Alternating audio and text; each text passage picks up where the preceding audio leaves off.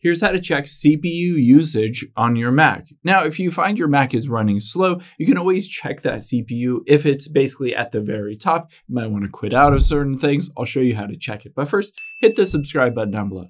It really helps me out. Thanks, guys. Now, we'll use the activity monitor to do this. So at the top right, tap on the spotlight or search icon, and we're going to type in activity monitor and tap on it to open it up. Now, it usually defaults to the CPU here. You can see it takes a few seconds to load up. And on the CPU, you can, by default, sort by the percent CPU used. Now, on here, you can choose CPU time, etc. And if something is using a lot of your CPU usage, you'll be able to see the percent right there. You can see as a whole system is at about 6%, and then idle is at about 90%. So we're pretty good. Of course, if that idle is down below 10%, you might want to close out of certain apps that are using up a lot of your CPU.